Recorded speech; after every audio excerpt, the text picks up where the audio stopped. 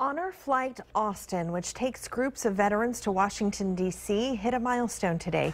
The group was welcomed by the TSA Honor Guard and the Austin Police Bagpipes and Drum Corps. Honor Flight Austin is celebrating taking their 2,000th veteran on this special trip. In Washington, they will visit war memorials, but this group will get a very special treat. They've been invited to take part in a ceremony to mark the anniversary of Japan's formal surrender, ending World War II. We never expected anything like that, and just something set me afire. Great. We thank them for their service. These veterans will return tomorrow night around 8 o'clock.